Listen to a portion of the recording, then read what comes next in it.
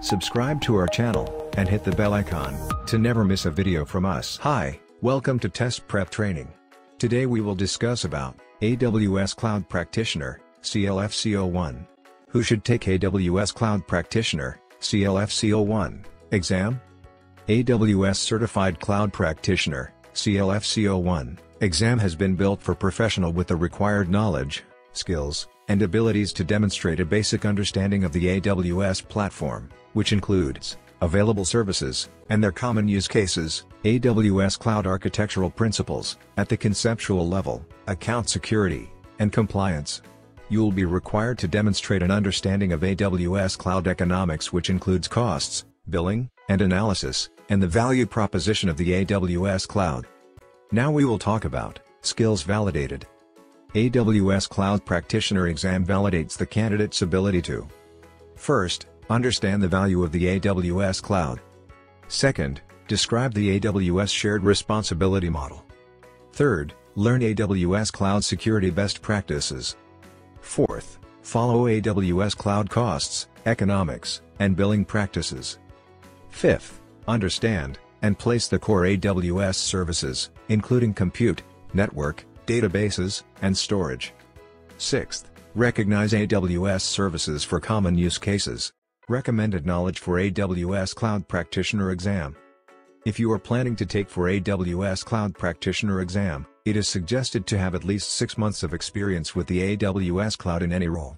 This may include traditional and non-traditional students, educators, and individuals exploring the AWS Cloud, including project managers, IT managers, sales managers, decision makers, and marketers, as well as those working in finance, procurement, and legal departments. It is also suggested to have a basic understanding of IT services and their uses in the AWS Cloud platform. AWS Cloud Practitioner Learning Path. AWS Cloud Practitioner Learning Path is specifically designed for candidates looking to build and validate overall understanding of the AWS Cloud. Further, this path is useful for individuals in technical, managerial, sales, purchasing, or financial roles who work with the AWS Cloud. Now we will discuss about exam details. The AWS Cloud Practitioner CLF-C01 exam comprises of around 65 to 68 questions. All the questions in the examination will be either multiple choice questions or multiple responses. However, you will only have 90 minutes to complete the examination. As for the registration fee, it is $100. And the examination is available in 4 different languages. Further, these languages are English, Japanese, Korean, and simplified Chinese. Exam results. The results for the AWS Certified Cloud Practitioner, CLF-C01, will be given immediately on submission of the exam. The result declared will be in the form of pass or fail.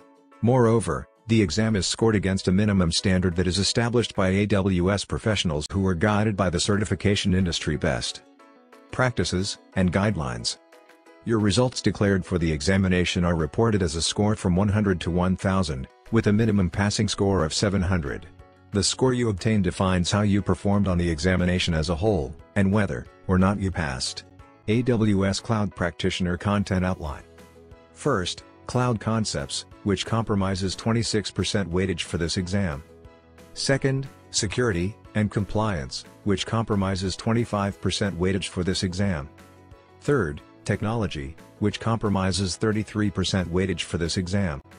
Fourth, Billing and Pricing, which comprises 16% weightage for this exam.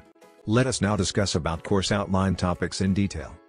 Domain 1, Cloud Concepts, 26%. It contains 3 subtopics, which are: first, define the AWS Cloud and its value proposition. Second, identify aspects of AWS Cloud economics. Third, list the different cloud architecture design principles. Domain 2, Security and Compliance, 25%. It contains 4 subtopics, which are: first, define the AWS shared responsibility model. Second, define AWS Cloud security and compliance concepts. Third, identify AWS access management capabilities. Fourth, identify resources for security support. Domain 3, Technology, 33%. It contains 4 subtopics, which are: first, define methods of deploying and operating in the AWS cloud. Second, define the AWS global infrastructure. Third, identify the core AWS services. Fourth, identify resources for technology support. Domain 4, billing and pricing, 16%.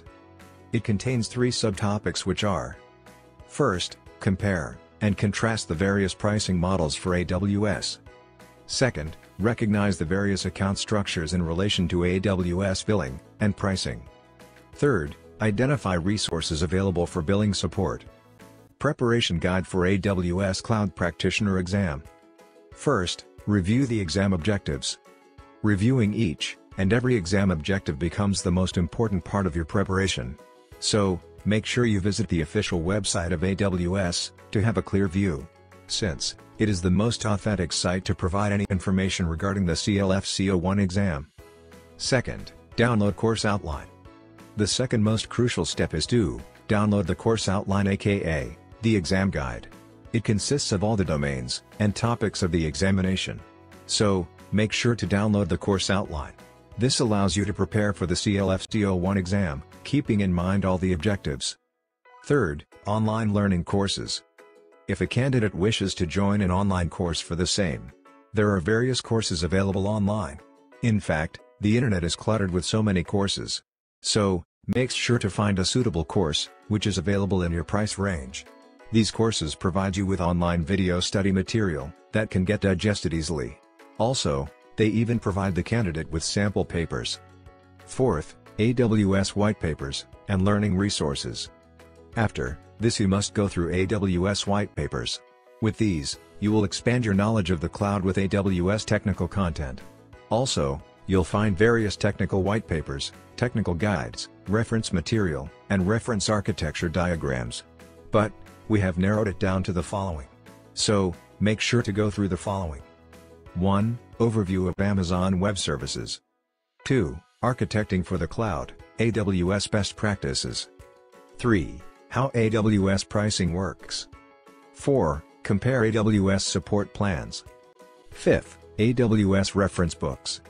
There are many reference books that are available for the AWS Cloud Practitioner Certification Exam.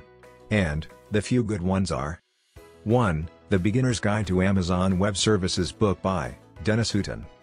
2. AWS Certified Cloud Practitioner Study Guide book by Ben Piper, David Clinton. 3. AWS Basics, Beginner's Guide book by Gordon Wong. 4. Certified Cloud Practitioner Certification Guide book by Todd Montgomery. 5. Amazon Web Services for Dummies by Bernard Golden. 6th, join a community or online forum. Online forums and study groups are a great way to prepare for the certification exam. Therefore, feel free to get in touch with other candidates through study forums or online groups to ask a question related to the topic you're having difficulty with. However, it's not something you have to join. It's just something very subjective. Not to mention, these online groups help you stay acquainted with the other people who are also walking through the same path as yours. Moreover, you can also ask a question related to the topic you're having difficulty with. 7th, self-evaluation time. Finally, we're on the last step for the preparatory guide. Further, this final step will give the candidate the exact insight of the topics in which they're lacking. So, make sure you're going through enough sample tests after you have gone through the entire syllabus. Most importantly, all the practice tests are designed to encounter the real exam environment around you. However, practice papers can be from various sources. Above all, remember, the more you test yourself, the better you're going to become. For more such videos, subscribe to our channel.